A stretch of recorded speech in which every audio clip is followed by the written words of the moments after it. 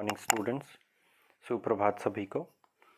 Today we have reached the second part of our chapter की elements of a democratic government. एक लोकतांत्रिक सरकार में मुख्य क्या क्या विशेषताएं होती हैं, उसके दूसरे भाग और अंतिम भाग पे पहुंच गए हैं हम। बहुत छोटा सा पर बहुत ही इंपॉर्टेंट चैप्टर है जिसमें बहुत कम टॉपिक्स हैं, इसलिए कि आप बहुत आसानी से समझ जाएं कि ये टॉपिक क्यों इम्पॉर्टेंट हैं, क्या इनकी सिग्निफिकेंस है एक डेमोक्रेसी में। So let us start the second part of our chapter, that is key elements of a democratic government। एक लोकतांत्रिक सरकार के की एलिमेंट्स में से हमने पहला एलिमेंट पढ़ लिया था जो था पार्टिसिपेशन लोगों का, यानी कि लोग किस किस तरीके से अपना योगदान कर सकते हैं डेमोक्रेसी में। उसमें हमने ये देखा कि लोग वोट करते हैं, 5 साल के लिए सरकार चुनते हैं, अगर सरकार अच्छा काम नहीं करती है तो उसका बदल भी देते हैं, और इसी तरीके से प्रोटेस्ट भी करते हैं, न्यूज़पेपर्स और न्यूज़ चैनल्स पे आके डिबेट करते हैं, आर्टिकल्स लिखते हैं, स्ट्राइक्स करते हैं। तो बहुत सारे तरीके हो सकते हैं नाराज़गी शो करने के और सपोर्ट शो करने के सरकार के प्रति या सरकार के अगेंस्ट।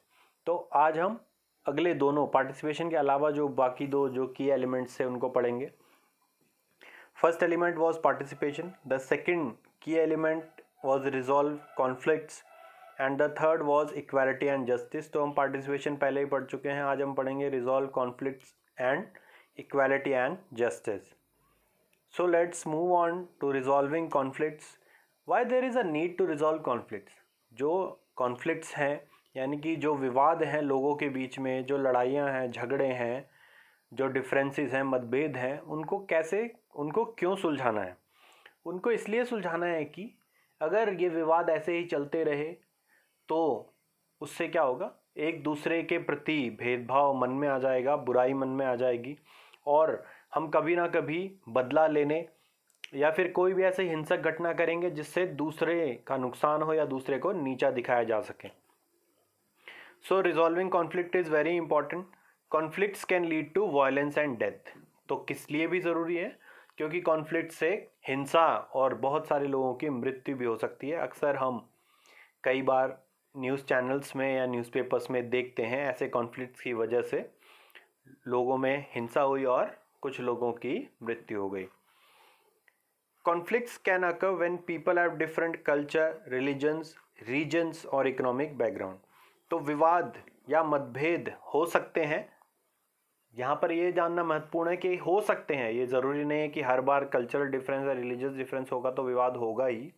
पर कुछ मुख्य कारण हम इतिहास से एग्जाम्पल लेके, उदाहरण लेके ये चीज़ें कह सकते हैं कि कई बार कल्चर से, संस्कृति से, धर्म से, क्षेत्र से या इकोनॉमिक बैकग्राउंड से, आर्थिक स्थिति से, आर्थिक परिवेश से, हमारे समाज में, हमारी सोसाइटी में रहने वाले डिफरेंट लोगों में कॉन्फ्लिक्ट्स हो सकते हैं। So how do we resolve and what else, how do we resolve this conflicts? Sometimes police use violence to settle there differences. तो कई बार जो पुलिस है वो उन आपसी विवाद को सुलझाने के लिए हिंसा का प्रयोग करती है। जब स्थिति आउट ऑफ कंट्रोल हो जाती है तो पुलिस मजबूर हो जाती है ऐसा करने के लिए। तो इसके कारण कई बार क्या होता है, फियर और टेंशन हो जाता है आम लोगों के मन में। तो डर और चिंता उनके मन में आ जाती है कि अगर ऐसा ही रहा तो हम अपनी ज़िंदगी रिस्पेक्टफुली और अच्छे से और बिना किसी वायलेंस के कैसे बिताएंगे। अब आगे आपसे एक सवाल है, क्या do you think that police shooting of vector could have been avoided? How? हमने माया की स्टोरी पढ़ी जिसमें उसकी माँ उसको बताती है कि हेक्टर एक ऐसा ही बच्चा था जो भेदभाव का शिकार हो रखा था, और वो जब प्रदर्शन कर रहे थे, जो उनको फोर्स किया जा रहा था लैंग्वेज पढ़ने के लिए, उसके खिलाफ, तो हेक्टर को गोली मार दी जाती है पुलिस के द्वारा। तो क्या आप सोचते हैं कि पुलिस के द्वारा गोली मारे जाने की जो घटना है, क्या उसको अवॉइड किया जा सकता था? क्या हेक्टर को बचाया जा सकता था? आप क्या सोचते हैं? अगर मेरे विचार से पूछें तो ऐसी परिस्थिति में हेक्टर को बचाया जा सकता था, क्योंकि वो बहुत छोटे बच्चे थे।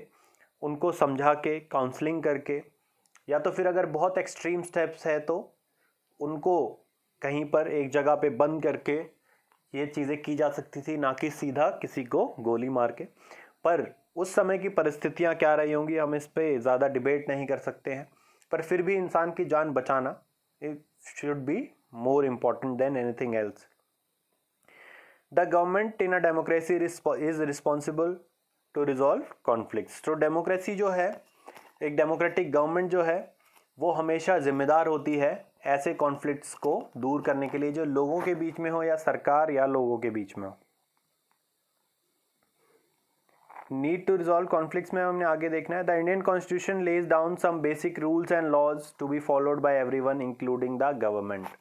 तो हमारे देश में भी एक लोकतांत्रिक सरकार है जहां पर संविधान से वो चलती है, उसमें जो रूल्स रेगुलेशंस और लॉज लिखे हैं, तो उन रूल्स रेगुलेशंस और लॉज के अकॉर्डिंग ही हम सभी को उनको फॉलो करना है, उसके अकॉर्डिंग वर्क करना है। साथ ही साथ सरकार को भी वो सभी लॉज और रूल्स मानने हैं और उसी के हिसाब से परिस्थितियों को संभालना है।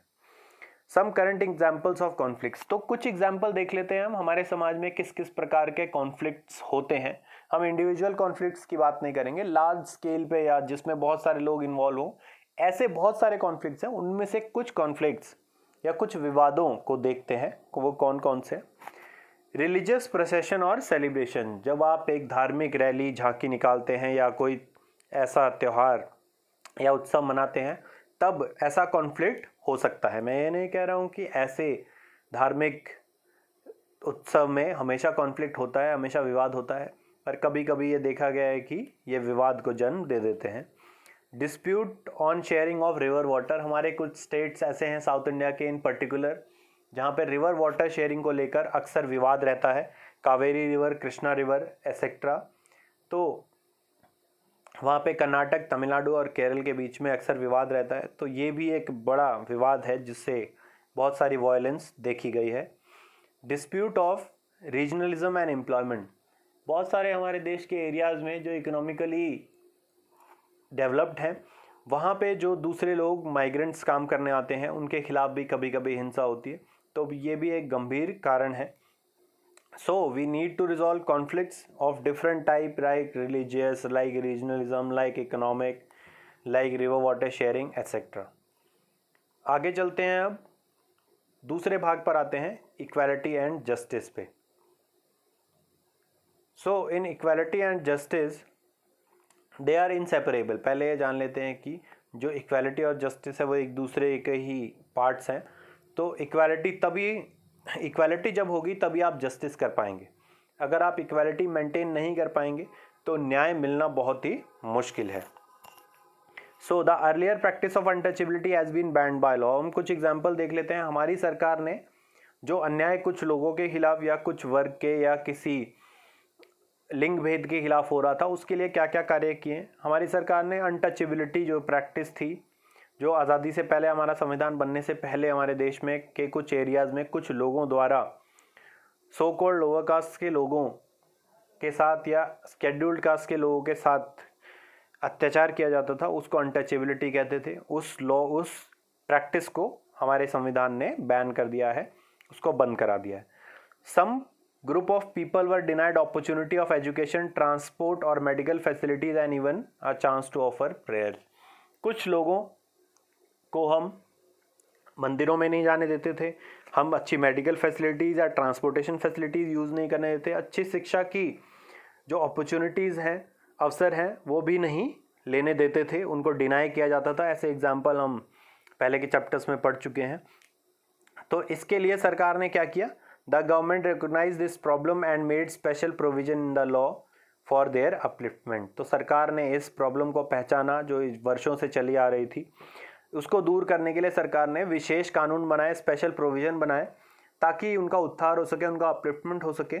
और इसके लिए सरकार ने बहुत सारे क्षेत्रों में, जैसे एम्प्लॉयमेंट में और एजुकेशनल इंस्टीट्यूशंस के एडमिशन में रिजर्वेशन दे रखा है, आरक्षण भी दे रखा है।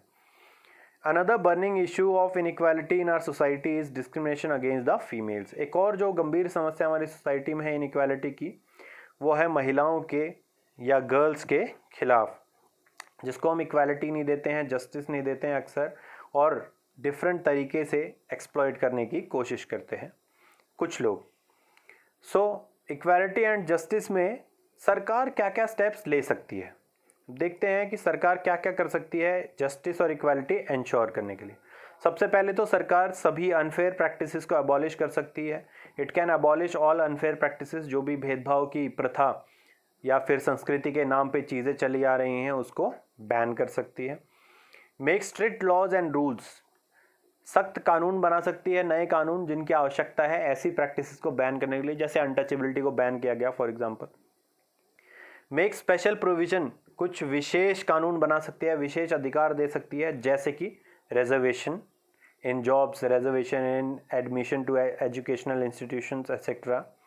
और क्या कर सकती है सरकार? Provide financial help and educational opportunities, आर्थिक मदद और शिक्षा के अवसर प्राप्त करा सकती है। ऐसे और बहुत सारे कदम सरकार ले सकती है जिससे इक्वालिटी और जस्टिस इंश्योर हो जाएंगे सभी लोगों के लिए।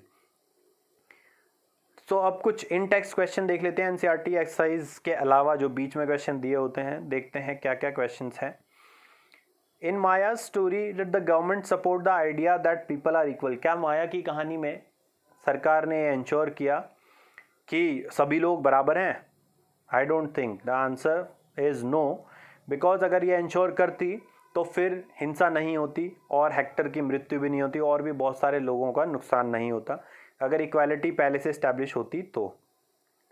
In doctor Bhimrao Ambedkar story did the practice of untouchability support the idea that people are equal, तो भीमराव अंबेडकर की कहानी देखी हमने पिछले चैप्टर में, जिसमें उनके खिलाफ जैसे ही उनकी कास्ट के बारे में पता लगा तो उनके खिलाफ अनटचेबिलिटी की प्रैक्टिस और भेदभाव किया। वहाँ पे जो मौजूद लोग थे जैसे कि स्टेशन मास्टर, जैसे कि जो ट्रांसपोर्टेशन वाले बाहर खड़े थे स्टेशन के, तो क्या उस स्टोरी में आइडिया ऑफ इक्वालिटी था? बिल्कुल नहीं था।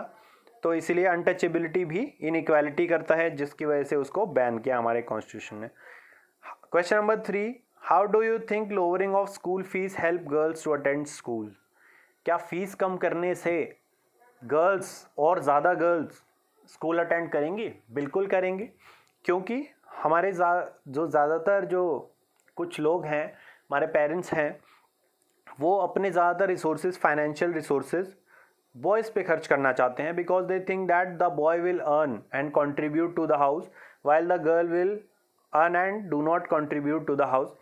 So if the fees is less or the fees is very low, then more girls will be given opportunity to study. Next is, did you ever help someone who faced inequality or unfair treatment? Did everyone else saw it in the same manner? क्या आपने कभी किसी ऐसे व्यक्ति की मदद की है जो अनटचेबिलिटी या ऐसे किसी भेदभाव, किसी भी आधार पे, जाति, धर्म, लिंग के आधार पे जिसको अनफेयर ट्रीटमेंट मिला हो, और क्या जैसा आपने सोचा वैसा ही सभी लोग उसी तरीके से सोचते हैं समाज के? ज़रूर कोई एग्जाम्पल अपने पेरेंट्स के लाइफ से या अपनी लाइफ से या अपने दादा दादी की लाइफ से उनसे जानने का प्रयास करें और उसको लिखें और डिस्कस करें। Now moving on to the last part, that is assignment. So question number 1, why do you think we need the government to find solution to many disputes of conflicts? Question number 2, what actions does the government take to ensure all are treated equally? Question number 3, what are the key ideas and features of a democratic government? Thank you and have a nice day. This was all from the chapter. I hope you understood. Do raise your queries and clear all your doubts and complete your assignments. Thank you and have a nice day.